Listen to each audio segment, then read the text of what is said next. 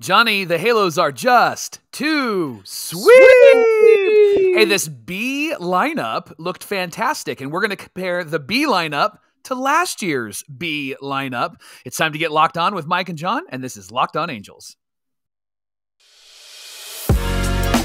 You are Locked On Angels, your daily Los Angeles Angels podcast. Part of the Locked On Podcast Network, your team every day. And thank you for making Locked On Angels your first listen of the day. You can find us anywhere you get your podcasts, and the best way to help us out is by giving us a rate and a review. And those watching on YouTube, make sure that you're subscribed and click the bell to be notified every time a new episode drops. And today's show is sponsored by BetterHelp. BetterHelp connects you with a licensed therapist who can take you on a journey of self-discovery from wherever you are to wherever you want to be. Visit BetterHelp.com/LockedOnMLB today to get 10% off your first month.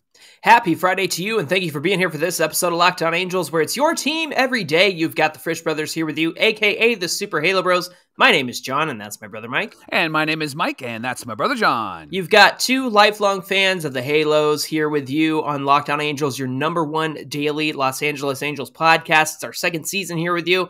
And on today's show, it is Fan Mail Friday. We're taking care of your questions and getting to your comments and talking about the topics that you want to talk about here on Friday. But first, Mike, we got to recap yesterday's game. It was an early one. It started at 10:15, and fortunately, the Angels came away with the sweep in this one. Yeah, they won 11-7, and there was a lot of regulars that got the day off in this game, Johnny. We called it the B lineup. No Trout, no Drury, no Wallach, no Urshela. Now, here's what's really fascinating about this team this year. If the Angels were to sit some of their regulars last season, 4 through 9 would have been this: Stassi, Rojas, Mayfield, Wade, Fletcher, and Velasquez. Ugh, gross. This year, it's Renfroe, Lamb, Ward, Theis, Rengifo, and Phillips.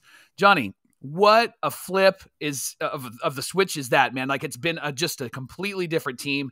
And this game was awesome to watch because it felt like a complete team doing everything right. Sacrifice fly, moving runners over. I even loved Griffin Canning responding to the 4-run fourth inning. After, in the bottom of the first, he gave up 2 runs.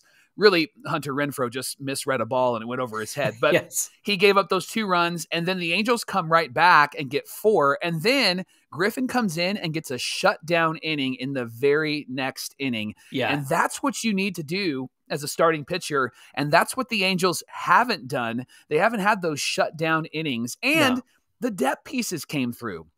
We've given Luis Rengifo a lot of grief because of his defense, but then when he's on, Johnny. He hits a 3-run home run. He has 4 RBIs. Jake Lamb is the GOAT because he suddenly can hit. He had another RBI in this game. Matt Theis, 2 RBIs. Brett Phillips even had a hit his first of the year and an RBI. And, John, there's been games like this where the Angels will give their regulars a day off. And in years past, we've gone, oh man, this is not going to be good. And then suddenly somebody or the entire lineup just goes gangbusters and they win a game like this. And so it was great to see the backups, the depth pieces come through for the Halos yesterday. I know we can laugh at last year's backup lineup, B team, so to speak, but you're right. Every time we have one of these B team games where a lot of the regulars are sitting out, it seems like everybody steps up and does a really good job, even on those terrible teams of last year and the year before with Mayfield and Rojas and that sort of thing. But it was great to see these guys step up today. In fact, Luis Rengifo had a great play moving to the left of shortstop and made a long throw to first base. It really saved the inning in that one. So that was incredible to see. Hey, Mike, Griffin Canning wins back-to-back games for the first time since 2021. The numbers weren't pretty, but again, like you said, he got through 5, he got the win, and that double did go over Hunter Renfroe's head because he did misplay that. So in reality, it might be more fair to say that Griffin Canning had like a 3-run outing rather than a 5-run outing. It could have put a stop to things. Then, Mike, everybody has a hit in this one. It was a hit parade all the way around.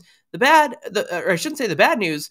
the good news here was that Zach Neto was back, and this guy is just a stud all the way around. And just like, if you're 22 years old and you made it to professional baseball, you want to play every day. And that's exactly what happened here. So apparently it was, it was a contusion and there was a cut on the hand and whatnot, but it was a little concerning when he threw that ball to first very early on and it kind of sailed on him, but he just didn't have quite the grip. But I think once he threw that ball, he figured it out like, oh, I can do this. I'm good. So it seemed like he was a little tepid with that at first, but man, just a solid game for him all the way around. Now, the bad news here, Mike, is Aaron Loup, man. Yeah.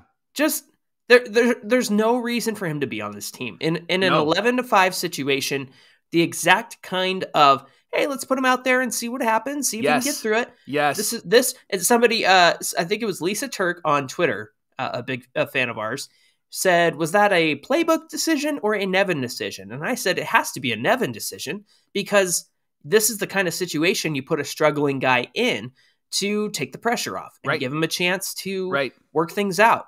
11-5, a 6-run lead suddenly becomes 11-7. And fortunately, that was the final score. And the thing is that the offense for the Cardinals hasn't been bad. It's been their pitching. Right. And so for Aaron Loup to go out there and gives up 2 more runs, he didn't even have any inherited runners to give up. He just gave up runners of his own. But Mike, here's the thing. There's just no reason for him to remain on this team when you've got Zach Weiss and Jimmy Herget and Jose Soriano and Colton Ingram on your 40-man roster. Yeah. Especially Colton Ingram. I'd love to see him come up as a lefty if they want another lefty. But there's so many options and so many guys who are more deserving to be here. I will say that if they end up putting him through waivers to make him go down to AAA to work on things, I'm not even sure he'll get claimed at this point. So I agree. There's a chance that he could go down and work on stuff. But at this point, he's not contributing anything positive to this lineup or I should say this bullpen. Jeff Fletcher did mention that, they've already lost 2 pitchers out of the bullpen. And I understand where he's coming from. He mentioned that on Twitter. And I just think that there are so many guys ready to step up and are hungry for a bullpen spot. I think they have to make a move here. I just don't see how they can keep Aaron Loup on this team anymore. So I do the notes for the show, and so I was putting the notes together as the game was happening. And in my notes, when it was 11-5, I put, Loup is in. This is the perfect spot for him to be in. I then deleted those notes because Aaron Loup gave up 2 runs. He just works against himself. He gives up really terrible walks. He gives up really terrible timely hits to the other team. And he's just not confident out there. And I don't know what it is, man. It feels like he's falling off a cliff when he's pitching. It feels like he's going to lose his balance. I don't know if it's a balance issue for him or an extension issue that you have mentioned on this pod. I don't know what it is, man. Somebody mentioned on Twitter that it might just be old age. And maybe that's the case too. It seems like people have figured him out. And we've been talking about this forever and ever and ever. I don't see Lou on this team for very much longer. In fact, at the time of this recording, maybe he's already not on the team, right? Like as you are watching this or listening to this, because if I'm Perry Manassian, I'm making a move and I'm making a move quickly. And I get that Jimmy Herget needs to work on some stuff. He's really been struggling and some people were kind of figuring him out. Gosh, put his glasses back on and then let him come back up instead of doing contacts, right? Because Clark Kent. I'll tell you, Loup just doesn't have it. He just doesn't have it. And it's unfortunate, right? Like I hate to see a guy who's a major league ball player that just completely falls apart. It's heartbreaking to watch, but we're a team that's on the rise. We're moving up and to the right, and Loup is going to be the guy that will sabotage that if he continues to be on this team. He's a wasted roster spot because he can't even come in and mop up. He can't even come during garbage time, whether we're up or whether we're down. He just is completely not the guy that we signed 2 years ago. And I feel like it's important I know we group Loup and Ryan Tepera together all the time because they got signed around the same time. Mike, Tepera is a much better pitcher than Aaron Loup. Yeah. At this point. Yes, he is. Like, I know it's a little bit dicey when he comes in sometimes, but, the fact that he had a bit of a shoulder issue and got to work on that and come back up. And in the game on Wednesday night, I know that he got the first 2 outs quickly. He had 2 singles. and then finally got the third out. That's going to happen with a reliever. They're going to give up hits, right? But Aaron Loup just comes in and just gives the game away. So and it's the walks. It's the walks that really does him in. I mean, Ryan Tepera is going to give up hits, right? And Loup will give up hits, but it's the unearned runs. It's the drawing of the walks. It's just not hitting the zone. And then when he gets up, maybe a ball and 2 strikes. Then he ends up throwing 3 pitches out of the zone. And so he's not even helping himself when he's ahead in the count. And it just seems like he's lost his mechanics. It seems like he's lost his confidence. It just seems like he's lost everything. I think his quote at the beginning of the year, I was pitching scared. It still feels like he's pitching scared. It doesn't feel like he's out there with confidence at all. And so I don't understand why he's still on this team. And I get the depth conversation. We have always talked about that on this show. So have Jeff Fletcher and Sam Blum and all the guys. Quite honestly, he's not a good piece. He just isn't a good piece, and he shouldn't be on this team very much longer. I would DFA him today if I was Perry Manassian. Yeah, and if he gets picked up by another team, if they wanted to move him down to AAA, and that other team is able to fix them, great. Then you've earned it because the Halos have not been able to do it. Yeah, right. So anyway, all of that to say, let's get that bad comment out of our head because the Angels are 18-14, one game out of first place in the AL West. 3-0 in May, buddy. Here we go. Are they going undefeated in May? No, come on. The Angels play the Texas Rangers, who are in first place at 6:38 Pacific time tonight. They're back home in Anaheim. Tyler Anderson is on the mound, trying to replicate that last start against the Brewers where he went 6 2/3 innings and struck out 7 and only gave up 1 earned run. And the Angels are going to be vying for first place all weekend against the Texas Rangers. You can catch every pitch of the Angels' hometown broadcast with SiriusXM on the SXM app. Just search Angels. And breaking news, Mike, on Locked On Angels, we're on the SiriusXM app as well now. So you can catch Locked On Angels wherever you like to listen to podcasts, and now on SiriusXM. You might even hear our voices during the hometown broadcast. You're welcome. If you're watching on, or if you're listening on the SXM app. Hey, coming up on Locked On Angels, if Taylor Ward gets back to hitting like he did last season, and Zach Neto continues to play well, then who's going to lead off? We're going to talk about that and get to your questions for FanMail Friday in just a minute. Locked On Angels is brought to you by Rocket Money. Do you know how much your subscriptions are really costing you? Most Americans think that they're spending around $80 a month, when in actuality, it's around $200 a month. So if you don't know exactly how much you're spending every month, you need Rocket Money. Over 80% of people have subscriptions that they just forgot about, and chances are you're one of them.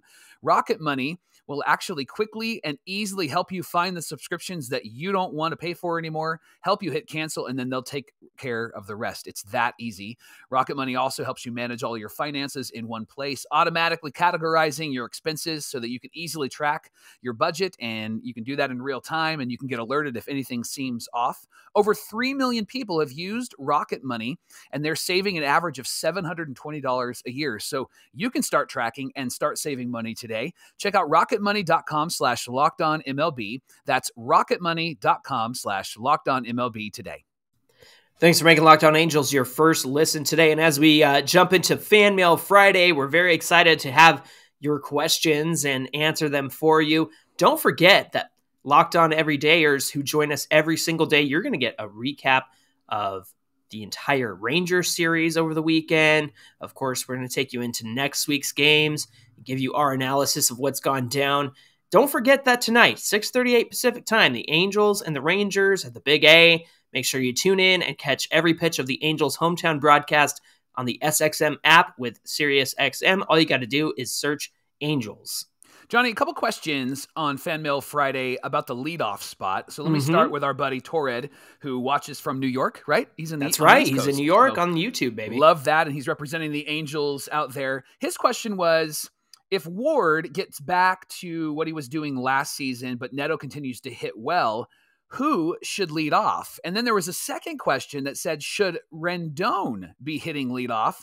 And Ward moved into an RBI spot, like the 5th spot behind Renfroe, because Rendon's great. He's got good ABs. He's a doubles guy, a great table setter. So, Johnny, what do you think about Ward leading off, Neto leading off, or Rendon leading off? Yeah, the Rendon question came from Aggie Nicky on Instagram, and man, you and I have actually talked about Rendon being up in the lineup because his on-base percentage and his walk percentage is so good. And it's strange because I know he's not hitting very hard right now. And he's in the cleanup spot still. But when Trout and Ohtani are on second and third, it seems like Rendon is really delivering in those situations. Yeah. And so even though he's not mashing the baseball right now, which that'll come back. It's not like it's gone. It's not like it's just disappeared and he doesn't know how to do it anymore. He's had some hard hits that have been caught as well. Mike, I almost feel like you just kind of leave things the way that they are. I know Taylor Ward struggled in the leadoff spot, and that was kind of like, oh shoot, there goes our leadoff guy. But then Neto comes in, and we talk about how he's got a great eye at the plate and needs to be able to draw the walk. And then he doesn't need to draw the walk because he's hitting and getting on base. Right. Mike, his speed is incredible too. So I almost think that the Angels kind of have their leadoff guy of the now and the future. And I kind of like Ward down in this lineup and what he brings to the 6th spot or the 7th spot that he's been hitting out of so far. But those are my thoughts. What about you? Well, Ward was at one point 5 for 10 in this series against the Cardinals, and I think they got 2 more hits. So I think he was like 7 for 12 in this series against the Cardinals. So his bat is heating up. Here's what you and I talked about last year when the team was great 1 through 3 and then 4 through 9 was terrible. We talked often about, I think Taylor Ward needs to hit 4, 5, 6, somewhere down there in an RBI spot because his bat was so good, right? And this year, we don't necessarily need to move him because we've got Renfroe and Rendon, and we've got a really great solid 4 through 9. However, I like Ward in an RBI spot because Ward is a guy who's going to go anywhere on the field. He can spray the ball anywhere, and that's what you want. He's a contact guy. He's also a guy who will draw walks. And what I like about Neto at the top of the lineup, and you mentioned it, he takes the count really deep. Yeah. And he's great on base. He's really fast. I think that if they give him more permission to steal, he's going to steal. And he's got a great bat. He's already shown to have great control with his bat. And the fact that he will adjust his leg kick when there's runners on versus when there's not runners on, or when he has 2 strikes versus when he has no strikes. I love that he's that smart as a player, right? And so I think that you leave things alone. And quite honestly, I love Rendon at number 4 because it does give Trout and Ohtani more at bats at the top of the lineup. And then Rendon is not an easy out when those guys get on. That's what happened last year. Easy out after easy out once those guys get on. Yeah. But it's not an easy out. Even if he's not showing some power right now, the guy is drawing a walk. He's taking counts really deep, or he's getting ground balls through the infield that the infielders can't get to. And then it moves runners over, or it's knocking runners in. And so I'm with you. I would leave it alone. I love that everybody's moving up and to the right, and I think that they're trying to find the vibe of this lineup. And Zach Neto at the top, I think, actually sets the table perfectly for Trout and Ohtani. Absolutely. Kind of on the same vein, Andres Gimenez Jr. said, should Rendon move down in the lineup to 5 or 6 because of the lack of power? But I feel like you kind of answered that question just with the idea that he's not an easy out. Right. And when Trout and Ohtani are on base, yeah, he's not hitting 3-run home runs, but that's why you got Hunter Renfroe behind him. I think at this point, Andres, I think it's probably a good idea to just kind of leave things the way they are until they aren't and until they suck. Yeah. And a lot of what we saw last year was a lot of bad things happening with the lineup and nothing changing. And so I think that you roll with what's working until it stops working. Mike, Yamaha Mother 1 on YouTube said, when Walsh gets back pretty soon, if he's going to be back to playing his regular first base spot, what do we do with Urshela? He's doing a fine job at first base, been consistent. Neto is our guy now at short. Rendon stays healthy at third. Urshela has next to no experience at second base, so I don't see any room for him there. I like what he's done offensively and defensively. I would hate to lose that consistency. I feel like we would just lose as much platooning him at first base against lefties. And then with Walsh, remember his production dropped off quite a bit last season. He's not as proven of a player as I think perhaps we are giving him credit for. Walsh's return also might mean that Rengifo doesn't have any value there. He's not a defensive upgrade over anybody, and his bat's been MIA. Obviously, this came in before yesterday's game. Right. But that's neither here nor there. Yeah. So all this to say, he's concerned about where's Urshela going to be on the diamond. Can he play second base. There's actually some stats here, Mike. Let's get into those. Yeah, surpringly, Urshela has had more experience at second base than first base coming into this season. Yeah. One specific stat, 23 2/3 innings at second base with Cleveland, only 2 innings at first base with Cleveland in 2017. He had 5 innings at first base with New York in 2019. And the other thing that we forget about, Johnny, is that Walsh can play the outfield. Yeah, and absolutely. That's a dynamic here that I think the Angels are going to tap into. And I think that he can maybe be somebody that fills in for Taylor Ward. I think he's somebody that can go out to right field. The guy is shown to actually play well when he's in the outfield. I know that there's the question of his health, Johnny, and I know that he's got a lot of things that he's wrestling with.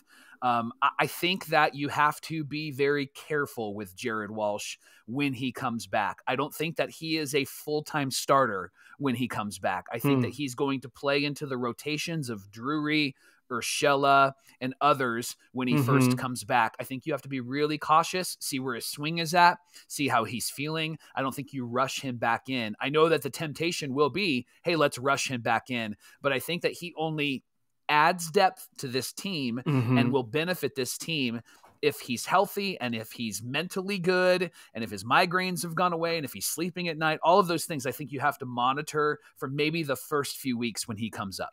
Absolutely. Hey, Steve on Twitter, no, Instagram actually, he said, I got 2 questions. Who goes down when Walsh comes back? I'm assuming it's Lamb, but maybe also Rengifo. Same question with Stassi. Wallach's doing really well. I wonder if they'd lose Theis if they moved him. So who do you think, Mike? Who's going down to AAA if and when Walsh comes back? And same goes for if Stassi comes back. I think somebody trips and falls and they're like, oh, you know what? 10-day IL. Honestly, I think that's what happens because I don't think that they want to get rid of anybody. And what I've found over the years as an Angel fan, you've seen it too, Johnny, is when we're in a situation of like, man, who's going to go down? Who's going to come up? What are they going to do? It all kind of works itself out. And so I do think that Jake Lamb might be on the chopping block if when Walsh comes back. I think that that's the guy that they actually will. They'll have to DFA him because he doesn't have options. I think that he'll probably take an assignment to AAA if nobody else picks him up, although he's been playing really well for us. But if I'm going to choose between Lamb and Walsh, I'm choosing Jared Walsh because I think he's a much better player for us. What do you think? Well, yeah, but I think the question here is Lamb and Rengifo. I think that they really want that switch hitting bat of Rengifo, even though it hasn't been fantastic. But I think he makes a good second base, outfield, shortstop sometimes kind of option that the Angels might be missing there. So that's kind of where my head's at. As far as Stassi, Wallach, and Theis, I don't know. I'm just going to wait to see what happens with the Stassi situation because there is no timeline on his It seems return. like it's getting extended, right? Yeah. So I say let's roll with Wallach. Let's roll with Theis until we can't. Like I said, if it's not broken, let's keep it the same for now. Locked On Angels is brought to you by BetterHelp. Getting to know yourself can be a lifelong process, especially because we're always growing and always changing. This is why you should give online therapy a try at BetterHelp.com/LockedOnMLB. Therapy is all about deepening your self-awareness and understanding. BetterHelp connects you with a licensed therapist who can take you on a journey of self-discovery from wherever you are. It's helpful for learning positive coping skills, how to set boundaries, empowering you to be the best version of yourself. And it isn't just for those who have suffered major trauma. It's for everybody. So if you're thinking about starting therapy, give BetterHelp a try. It's entirely online, designed to be convenient, flexible, and suited to fit your schedule. You just have to fill out a brief questionnaire to get matched with a licensed therapist. And then if you want to switch therapists, you can do that at no additional charge. Discover your potential with BetterHelp. Visit BetterHelp.com/LockedOnMLB today. You'll get 10% off your first month. And that, again, is BetterHelp, HELP.com/LockedOnMLB. All right, getting into our last set of questions, your questions here for FanMail Friday.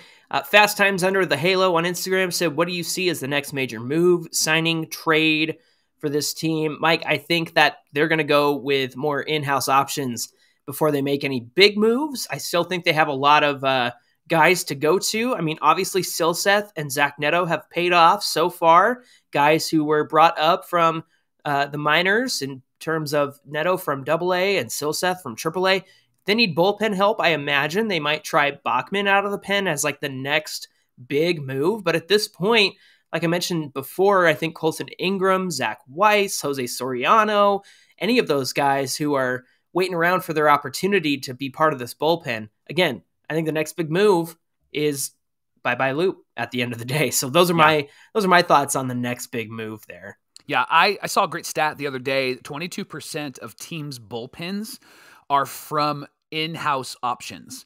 And so it means that teams are actually going to look in-house before they look outside of their organization. And so I think that we're going to see a Bachman. We'll probably see a Colton Ingram. I think we'll see some of those guys come up. I'm not sure on the offensive side who we might see. I think that we probably could see maybe Joe Adell at some point because he's been playing so well. And then Jordan Adams has been playing so well. I think maybe Trey Cabbage. Yep. Yeah. Trey Cabbage might come up. Maybe Kyron Paris or Errol Vera, depending on where they're at. I don't think we need infield help. It might be if we have an injury, but when the rosters expand, I think that you'll probably see more arms come in so that they can alleviate some of the pressure on this pitching staff. Absolutely. Hey, Max Torres 900 has a question for us. After Chris Devenski's great performance, do you think he can return to his old self? Mike, I dug in and did some of the research here, of course, on my favorite website, Baseball Savant. So Tell us, nerd. Statcast numbers. Buckle up, nerds. So far, his underlying numbers, Chris Devenski, are not as good as his all-star season in 2017. He was really good for the Astros in 2016 and 2017. However, they are better than they have been the last few years. So while the pitches are way above the average in 2017 in terms of movement and drop and break, back in 2017, he was way above average in that sort of category of movement, drop and break, and vertical movement, horizontal movement, all that stuff. But now the league changed, and a lot of pitchers have caught up with what Devenski was doing back then. So in 2023, his numbers don't jump off the page now. However, the stuff that he's thrown so far is very similar to what he was throwing back in 2017, his successful years. So all in all, the Angels need league average guys at best, and league average and better. And so if it's not a below average guy like they've been running out in the past, like a Mike Myers that you keep trying over and over and over again, man. And sorry to bring that name up, if Devenski can at least be close to what he did back then, I think he'll have success. Maybe it's not all-star success, but at least it's capable bullpen arm success. So again, his stuff now is not as good as it was in 2017, but it's also the closest to 2017 that it's been in quite some time. So I think that's encouraging. Yeah. Hey, this question is from Shelby XT on Instagram. How do you guys feel about the Angels' strength or schedule strength? Johnny, here's the good news. The Angels don't have another 17-game stretch for the rest of the season. Yeah. A lot of games in a row. They have a few days off, which is really nice. Every month seems to have a balance of teams that they have beat and teams that they have been competitive with, good teams. August is probably going to be the hardest month, depending on where the teams end up. August has the Braves, Mariners, Giants, Astros, Rangers, Rays, Reds, Mets, and Phillies. So that could be a really difficult month right in the middle of the dog days of summer. Here's the good news. The Angels are 5-2 against Oakland. They have 6 games remaining. They're 2-1 against the Mariners with 10 games remaining. They haven't played the Astros or the Rangers yet. They're playing the Rangers tonight. And they have 13 games against those two teams. So giving us a lot of opportunity to jump over the Rangers and to really push the Astros back down. And because we're not playing the AL West as much as we would in previous years, all of these games are really important. And the thing that has always sunk the Angels, John, is they haven't been good against the AL West. If they're good against the West, they're going to be competitive and they're going to find themselves in the wild card chase or maybe even the AL West championship chase. Absolutely. And again, 15 wins a month will put you at 90 for the season. And that's going to put you right in that wild card position, if not in a really good position in the AL West too. So we'll see if there's some give and take there. And what they did against the Cardinals is what they need to do against those really bad teams. Yes. Instead of doing 2-1. They need to go 3-0 because Absolutely. it's those 3-0 series that moves you from 90 wins to about 93 to 95 wins, right? Exactly. We all felt that against Kansas City and Oakland over those last two series. It was like, come on, guys, get the sweep, right? This is it. This is your chance. Mike, last question. It comes from Marco Pagano. He said, guys, question for Fan Mail Friday. How do you feel about fellow AL West team in the Oakland A's moving to Vegas more than likely? How do you think it could affect the Angels, if in any possible way? What do you think, Mike? I think the first effect it'll have on the Angels is we're not going to have to travel, 8 hours to Oakland. I know it's a flight, but we're not going to have to fly that way. We're going to fly to Vegas. And I think the biggest thing that's going to affect the Angels is there's going to be fans. There's going to be people in the stadium. And I have a personal friend. His name is Lee. He lives out in Vegas. He's super excited about the A's coming out there possibly. And the fans in Vegas show up for their sports. Their hockey team out there right now, it's packed even when they've been terrible. They haven't been terrible for very long. They've been really, really good. And so these fans show up. So I think it's going to affect the Angels in that way. There'll actually be fans in the stadium. And I know in Oakland, they've had it when they've been good and they've packed that place. And so I think there'll be fans in the stadium and the Angels will have to play against that kind of raucous rumbling that the fans can bring to an Oakland game that they really haven't seen since probably 2019. Yeah. You know what? As far as my own feelings, I think it's just a huge disservice to Oakland A's fans. I know that they're an AL West rival, but just the fact that John Fisher, it really disgusts me. And as much as we get mad at Artie Moreno about stuff, like at least he's kept the team in Anaheim. Yeah. And even if they were to move, it was like Long Beach or whatever the talk was back then. It was like, well, they're still here. They're not in a brand new state and a whole new area. I just think it's a really big disservice to fans in the Bay Area. It's unfortunate.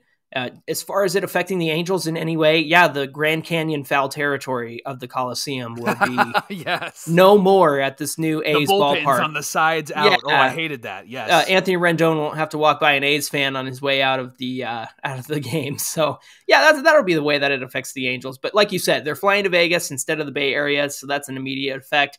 And we'll see what kind of atmosphere and what kind of enthusiasm comes with that. But again, my heart goes out to Oakland A's fans. I think it just is a terrible situation. I would hate for that to happen to us. For as loyal as they are to this team through the highs and the lows, it really sucks that it's come down to this for them. I wonder if the ball's going to jump out there because it's going to be warm in the middle of the summer. Possibly. Like, that's a good point. Could be unless it's it's a dome like Chase Field, Yeah. Hey, thanks for making Locked On Angels your first listen today. The Angels play against the Rangers for the first time this season at 6:38 Pacific. You can catch every pitch on the Angels hometown broadcast with SiriusXM on the SXM app. Just search Angels. All right, friends, be sure you get at us at Locked On Angels on Twitter and at Super Halo Bros on Twitter and Instagram. Keep up with us throughout the weekend as we cover the Angels and Rangers game. We'll have our post-game videos up on our socials and on YouTube. Mike, what do we have on deck for Monday's show? Well, let's recap this series against the Rangers, and we're going to focus on how the Angels pitching staff did, starting with Tyler Anderson. His last start was really great, John, and he had a season-high 7 Ks. Maybe he's found it again, and so he actually can get us off to a great start. I feel like the Angels need game 1. Those series that they've won, they've had to win back-to-back games. If they can get game 1, it feels like the momentum is on their side. And after winning 3 in a row, now 4 in a row, Mike Trout said after that game when they hit the home run and the ninth inning to come back, he's like, we got to pick up this momentum for tomorrow.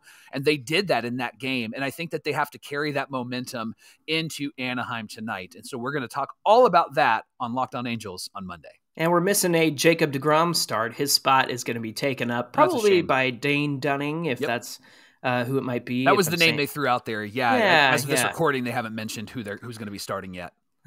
Not that I want anybody to get hurt, but we missed. That's a shame. We missed deGrom. That's what they would say. They're missing Shohei, so they're probably like, that's a shame. Yeah, exactly. All right, friends. We hope that you enjoy your weekend, and we'll be back for you here on Monday. Until then, my name is John, and that's my brother Mike. And my name is Mike, and that's my brother John. That's going to do it for this episode of Locked On Angels. Have a great weekend, and we'll see you back here on Monday.